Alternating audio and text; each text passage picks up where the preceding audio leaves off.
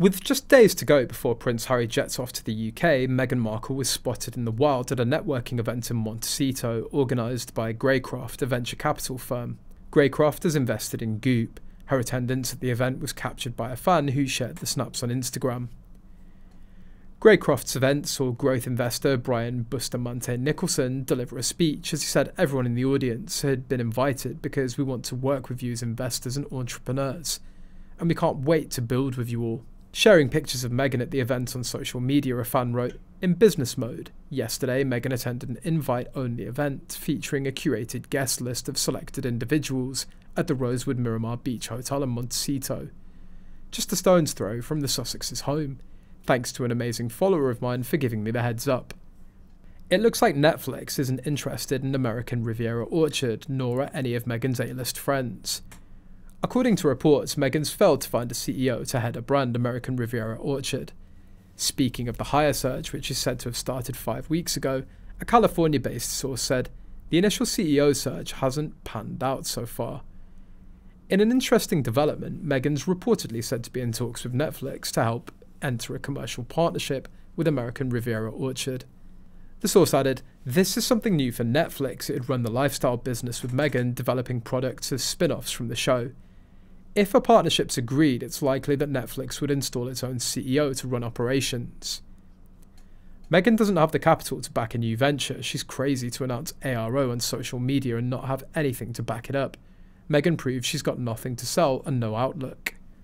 The contrast between Gwyneth Paltrow effortlessly securing the attendance of the Netflix boss at her opulent lifestyle brand event in the lemon tree-adorned American Riviera, and Meghan Markle scrambling to film a Hail Mary lifestyle series in a desperate bid to salvage her overpriced Netflix contract, is the most remarkable display of dominance.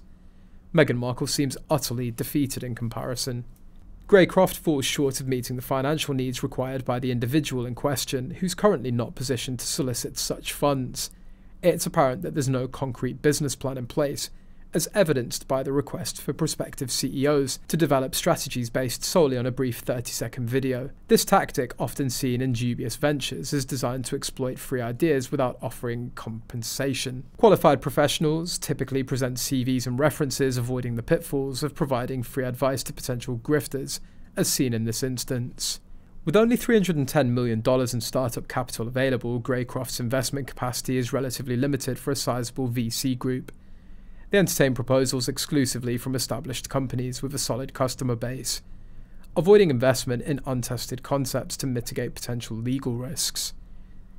Given Meghan's current stage, she's far from meeting the criteria for early funding from a standard VC firm like Greycroft. Even if Greycroft were to deviate from their investment guidelines, which is unlikely given the source of their funding, their initial checks typically range from $100,000 to $5 million.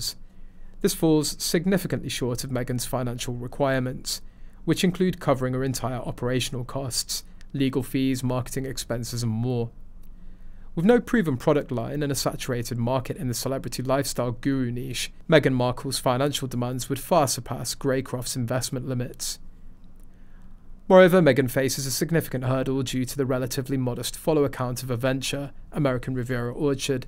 Despite sending samples to parties with a collective audience of over 100 million followers, ARO's follower base remains stagnant. This glaring inefficiency in running a profitable business is evident to observers worldwide, despite having connections like Serena, who owns a VC fund supporting businesses owned by women of colour. Meghan has been unable to secure funding. This underscores the challenges facing a project, which is unlikely to progress without substantial financial backing.